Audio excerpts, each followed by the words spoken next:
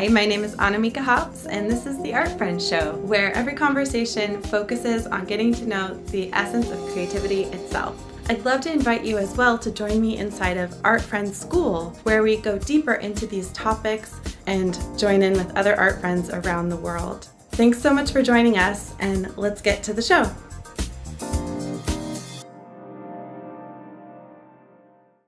Hi, my name is Annamieka, or Mika. I'm an artist here in Portland, Oregon, and this is 100 Days of Art Friend Interviews.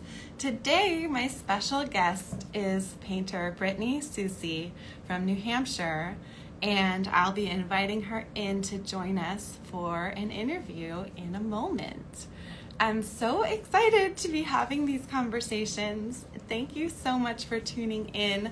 If you're watching it in the moment, feel free to comment and we'll respond to you as we can. If you're watching it in the future, please comment below with something you learned or would like to know more about. Share it to your stories. Get this project out there. All right. Yay. All right. And so if you're interested in an interview as well, let me know. Okay. Hi, Brittany. Hi. Welcome. Thank you. Yay. So, first of all, will you please just introduce yourselves to us? Tell us, where you live, a little tiny nutshell of your personal life, and then we'll go into your art. Sure. I live on the East Coast. I live on the seacoast of New Hampshire, just about an hour north of Boston. And I've always, from the time I was tiny, I knew I wanted to be an artist. And I've kind of come in and out of it depending on my circumstances. And I have 5 kids and am married, and we're all at different phases. My youngest are twins and they're 14. And so it's kind of my little family life. I work out of my studio here. It's on my property. It's like an old barn converted into a studio.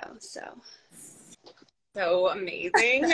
Oh my gosh. I've watched you and your art grow and grow and grow over the years since we've met, and your life feels, I'm sure there's many layers, but it's so beautiful. It's just, there's poetry to the way that you live and express and talk about your. Thank you so much. I love that. I feel like we get to kind of curate our lives, and if we get to be artists, we might as well make life into something beautiful. So yes, the whole thing, top to bottom, inside and out, if we can, right? You can't curate everything. There's some, not all art has ugly faces too, so it's okay if it's not all perfect. Yeah. So let's see. Let's actually give them the nutshell of how we met and how relevant it is to be doing your first Instagram live together. Do you want to just tell them how we met? Sure. We were trying to figure out when it was. I don't really remember, but it was years ago. And we both joined it was like a video challenge. Do you remember what it was called or anything? It was called the Light It Up Video Challenge. It was with this incredible woman, Neem Arthur. And we basically, over the course of 30 days, made a video every day. Sounds familiar. And it was pretty life-changing, I think, for both of us, because I think that's when I went from being way too embarrassed to show up on video to being able to teach online for a living. So it was a transformative process of learning one little tiny technique about how to show up on camera. It's so day true. After day after day. Because it was kind of the beginning of that, are we going to show our faces on here? Are we going to show up as the artist behind the art? Yeah. And this whole new world of YouTube and, I don't know. It was really, for me, because it was a really big challenge because I'm such an introvert. I do not like to be the center of attention, and to make a video of myself and then have to look at myself on the video was really difficult to overcome. And by the end of that challenge, it's like, oh, no big deal. You know, I even with Marco Polo, some of my friends were like, I can't get into Marco Polo because I can't get over looking at myself talking. And I'm like, oh, I know how that happened for me. Yeah. You know, and it's kind of like, this is just how it is. This is how my face looks when I talk, and that's okay. Yeah. Right. Like realizing I never knew half of my face opens up much wider than the other. Yeah. Yeah. Okay. But it's like I think what happened for me in that practice is that I realized that it's not any different really than like just being in the room with people. And if people are able to tolerate us talking to them in real life, it's the same as video. And the paradox is it's really not about us. It's as much as it is like what we're sharing or what we're sparking for the people who are listening, like very meta right now as you're listening to this. I dare you to show up on video because no one will eat you and it will be fine if you want to come on. Yeah. So, but this is your first Instagram Live, so welcome to your new level of Thank you. As an introvert and an artist. Yeah. Thank you. Yeah. It is. It's one of the things because I really do prize, like we were talking about living in the moment and not having it too like buttoned up and like planned out ahead of time. Yeah. Like I work best on the fly anyway, you know? So it's just kind of getting over that hump and be present, you know, in the conversation. Totally. Let's circle back to that. I want people to see your art, and then maybe we can circle back to the rabbit and the hair conversation a little bit. Yeah, sure. You have birds, you have abstracts, you have Israel. Show us. Can we Can we see some of your work? Let's see if I can figure out how to do this. I can kind of give you a little art or a studio tour. Can you see the flip a camera around there, I did. arrows? There you go. Mm-hmm. Okay, so it's really crowded in here right now with art. Oh, but so I'll kind of do a little. So I went to Israel in September, and I've been kind of plugging away. They have bougainvillea all over the place there, and here's like an olive tree, you know. So I've been plugging away at all this art. There's the Dead Sea. I swam in the Dead Sea, you guys. It was like the coolest thing. So anyway, I'm going to release, I have other ones over here that are different layers of being done. Wow. But I'm planning on releasing those on Holy Week. And then some of these other ones, probably in a week and a half, I have a whole bird series. Here's an owl that I'm going to be releasing. Dude, I love your work. Thank you. Ooh. Look at that hawk. Ooh. Yeah. And then there's like these little guys. The light. Oh, thank you. Everything. And yes. And there's a sunbeam. The sun's shining there. But you know, like I love abstracts because it's one of those things that it can be anything to you, you know?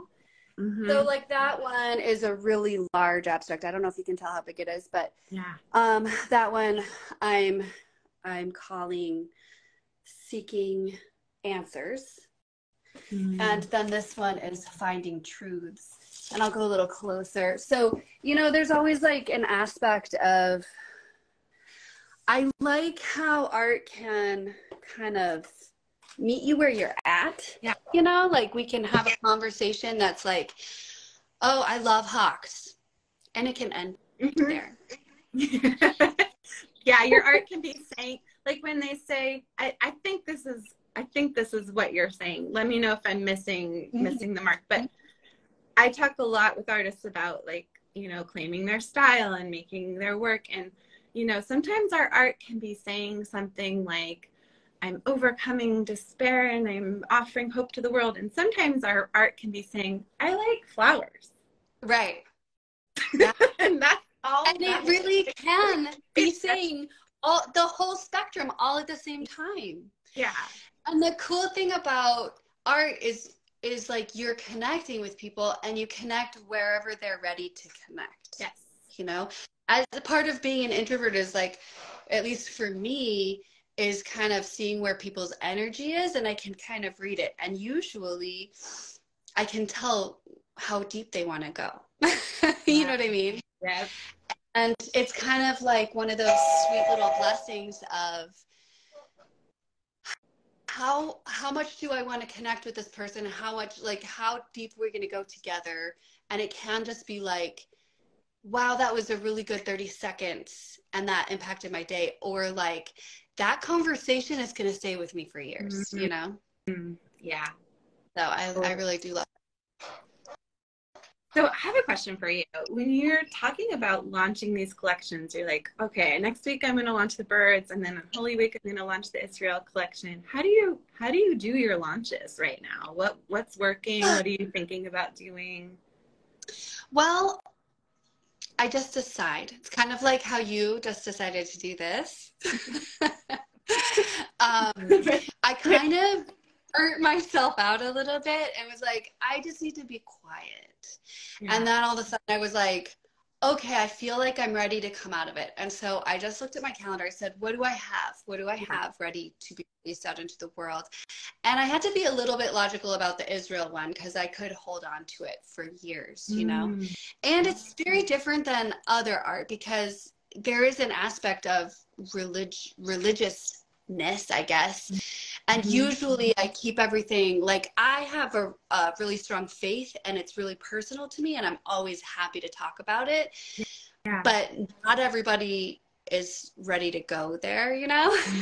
So there's a part of me that wants to keep the Israel stuff all personal and private because it's so meaningful to me. Yeah. But there's so many people who are happy to go there. And I was like, you know, it would be smart to do it if I'm releasing something about Jesus Christ, to do it around Easter, you know? So there was that aspect of that.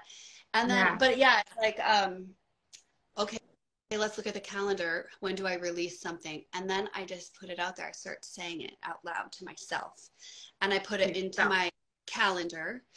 And then I mention it on Instagram, and then I mention it in an email, you know, and then I kind of work backwards. Like I think the bird one I'll probably do on the 15th, and I'll give myself a good week to get pictures and start putting it on my website. All the tech stuff is not fun for me.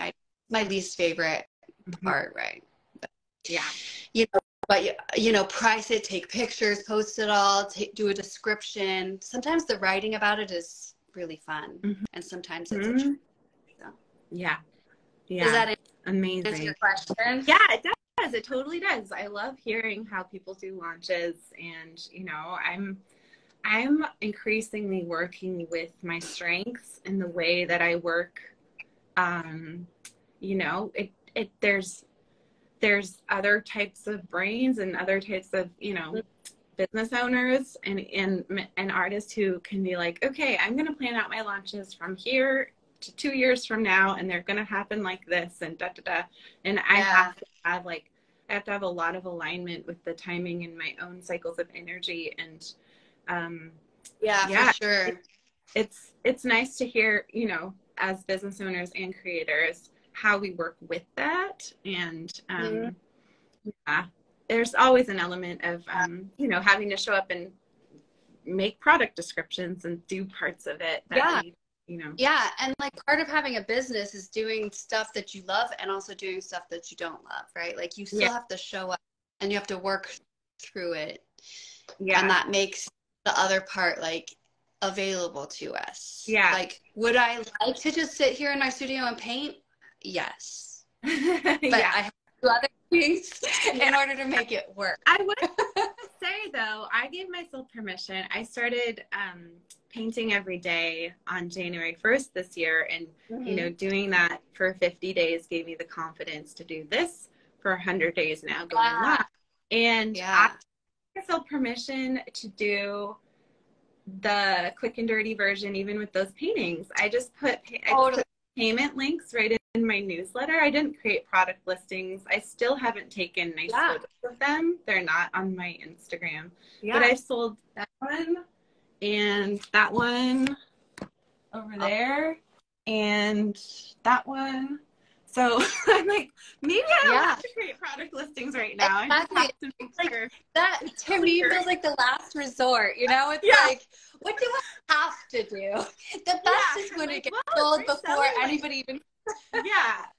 Okay, Yeah. fine. Yeah. Then I'll just get It's on like, with myself. how much are you learning? You know, you're learning what is possible. You're learning what you're good at and what needs work, and like you're learning how to sell quickly, and like how to then go circle back and sell the ones that didn't sell. Like, there's so many ways to run a business. So I just met with a woman who's gonna do my visual artist accelerator, where I help people like make like finally realize their dream of like becoming the artist that they've dreamt it, and like make a body of work and launch it.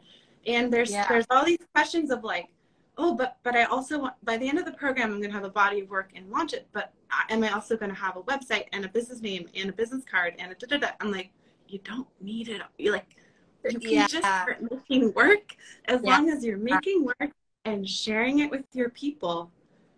Yeah. That's where it's all born from. You can get super slick about your Instagram strategy or your website SEO, and that's smart to do. And, you know, you and I have evolved a lot as businesses as well. But it's like, all you really need to be is making your work and sharing it. And then if you're a business, bring it as a good or a service. Okay, you got me all fired up here. Oh my gosh. I know. Woo! And that stuff doesn't have to happen all at once. It's like, no, and it can't. There's no time limit. Yeah. You can be like, yeah, I'm going to have a website. It might be in 5 years, but I'll have a website.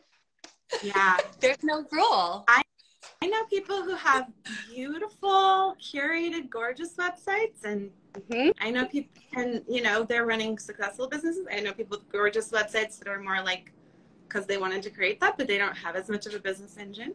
I also know people with really successful businesses that just send out Google Docs. Like, you know, like it really depends. So, yeah. So anyway, back to your art, my dear. So what's coming up in your work? What are some of the themes that you're exploring and eager to explore more of? You know, I just kind of go with what, like right now with the birds, spring is here in New England and they just keep showing up, and I'm like, I just love birds, you know? And then most likely when the plants start to arrive and the flowers start to arrive, I'll probably paint flowers and just whatever's going on. Seriously. I really, you know what? I tend to go toward nature. And a lot of times if I add abstracts in there, usually that's how I process things when I'm doing abstracts. It's almost like a meditative thing for me. Instead of like a painting that is something you recognize in nature, is more like a puzzle, you know? And an abstract for me is more like, okay, I just need to, it really feels like a meditation. So I don't know, whatever feels good. I guess that's my answer. That's what you're going to be making next. Whatever you notice, whatever you feel good. And if you need a meditation, you'll make an abstract. Yeah. I love that. I feel like there's so many times where I'm just like, ditto, when you're talking. Yeah. Oh, it's so nice to reconnect with you too. It's cool to meet, you know, years ago and then watch each other grow. And then thank you so much for coming on the Art Friend Show. I'm so happy to have been here. Yeah. Yeah. Cool. Well, anything else you want to share with people or invite them along in? Like, what do you tend to love sharing with people in your, like right here on Instagram, for example?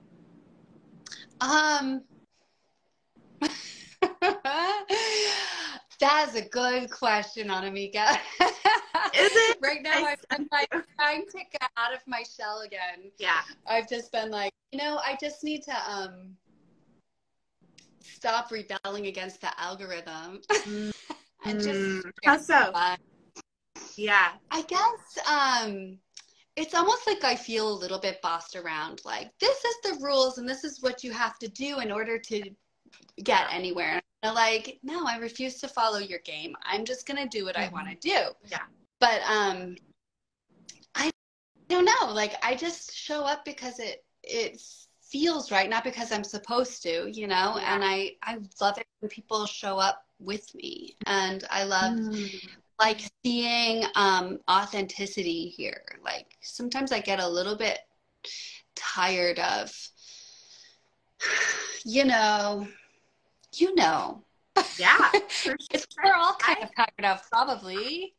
I feel like this project, which is just barely over a week old, is changing my experience of Instagram in such a positive way. Because I'm like, oh yeah, I'm one of the peeps. We all are here, like in art. It's making it feel so much more meaningful and real. Yeah. And I know I could go do some more photo shoots and put up some more beautiful curated images and look more traditionally professional. And maybe I could even do a year where I try to grow. You know, I've been hanging out at like 4,000 followers for a while. I don't know. I haven't been strategizing on how to blow up on here. And I think that it's because the intimacy matters more to me, working with people one-on-one at.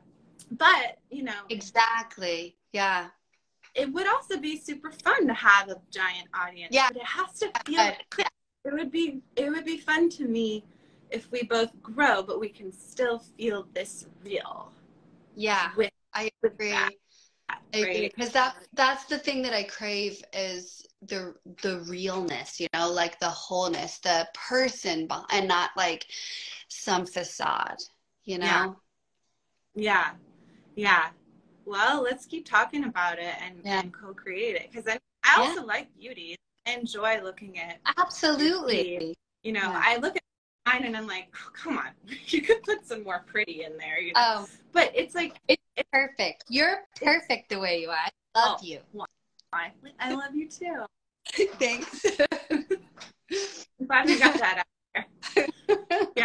Yeah. Well, cool. It's good to hear that you kind of feel that way too, because I've gone through things. I went through I'm going to just, you know, give up social media altogether. I unfollowed every single account for a while. Did you? Wow. Yeah, I followed zero when I was really finding my own voice again.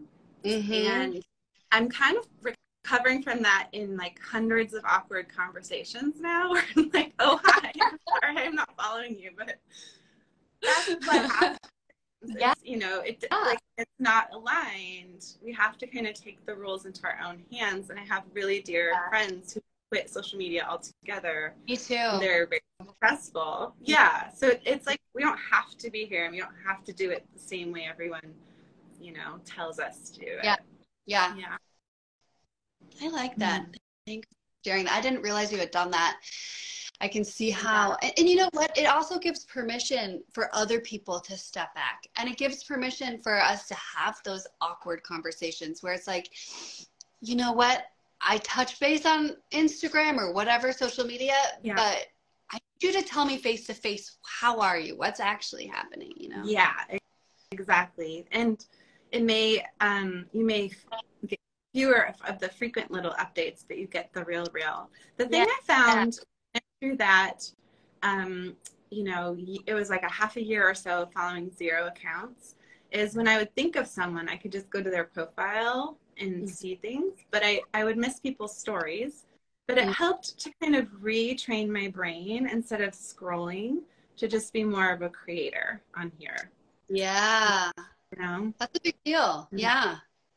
Ultimately, I decided not to do it anymore because I do like the spirit of, you know, participating in each other's journey. You're like a gatherer. You're like a community builder naturally. Yeah. I've struggled with that over the years. That's what I'm trying to do here with Art Friend is allow that natural, innate, lifelong ability that like I'm typically the hub of a community. Allow that to be expressed, and then I'm I'm like calling in all the support to try to do it in a way where I'm not worried about people pleasing. Like, and you know, when I go through my cycle, you know, every month I'll go through a cycle of like getting overwhelmed and like needing a lot more space. So we'll see how that goes a few times in this process.